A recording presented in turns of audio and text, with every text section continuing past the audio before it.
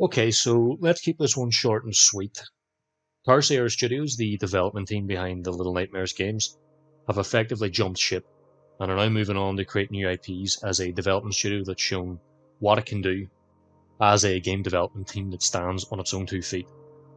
And that's a whole separate video that I'm sure other people have already made regarding that whole topic.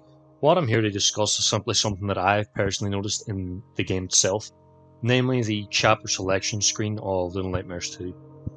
Much like Little Nightmares 1, everyone was expecting, or is expecting I should say, DLC or add-ons for the second game. Now there's many unanswered questions and other aspects of the Little Nightmares lore that could be fleshed out essentially. So, of course, the natural line of thinking is that we would have got DLC for Little Nightmares 2. And given that Bandai Namco have said that they are energized and still wish to continue with the series, then it seems the reason that there will be some DLC releases in the future. And something that I personally think confirms these future DLCs is the dial on the chapter selection screen television that you see displayed within the game itself. So if you look at the dial, I'm switching from 1, 2, 3, 4, 5, and then it resets. So as you know, the base game, All Little Nightmares 2 has 5 chapters. And Little Nightmares 1 also had 5 chapters. And what followed from the 5 chapters? 3 DLC packs. 8 in total. Stands the reason that maybe the plan was or is to go ahead and release 3 for Little Nightmares 2. 3 DLC packs, of course.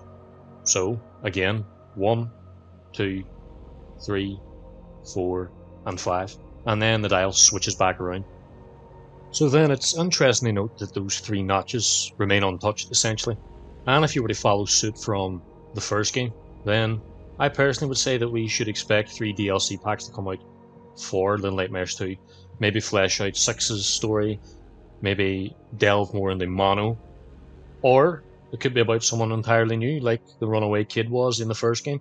After all, the comic book app for Little Nightmares 2 seemed to hint that there are other stories to tell regarding other children in the Pale City, as you can see from that image there on the screen, and from their little comic book stories on the app itself. So at this stage, it's basically a waiting game. I'm optimistic that we will see other things with Little Nightmares 2. The game was too much of a hit. In fact, it seemed like way more of a hit than the first game. So, hang tight. I'm sure we'll be back with 6 Mono and God knows whatever else is waiting for us out there very soon.